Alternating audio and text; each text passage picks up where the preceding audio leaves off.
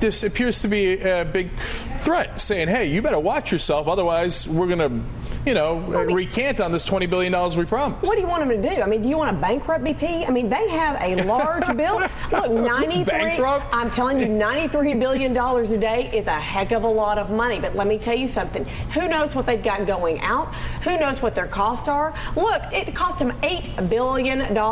$2 billion more than what they thought for some of the cleanup.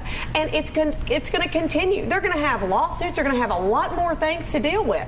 And if you're not going to let them drill, they've got to have more income coming in or you're going to slice them off. As a Republican strategist, I cannot defend it. It was a huge blunder. And number one, she should have been more prepared for the debate. And number two, look, I mean, she should have answered the question after the debate head on.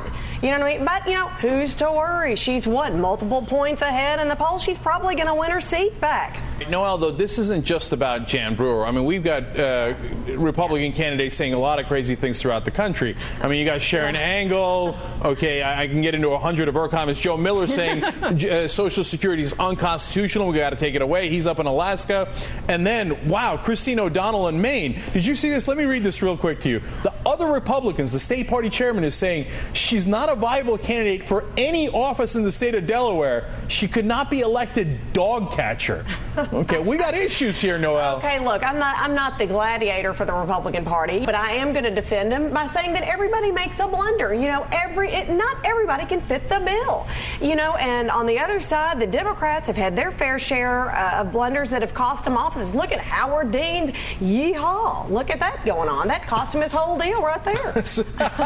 Alicia, is that the same thing? I'll kick it to you.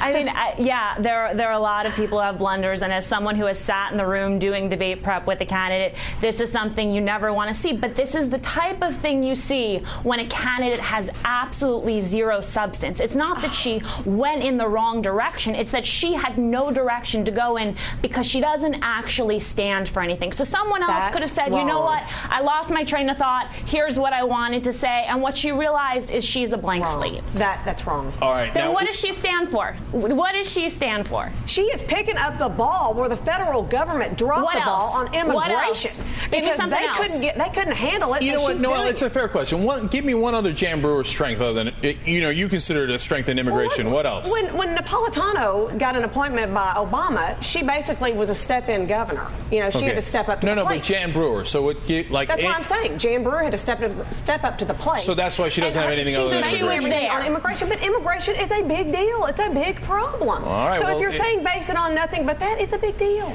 All right. Okay, well, things are clear now. And we also had my favorite moment in the show so far when Noelle went, here, come to me for a second.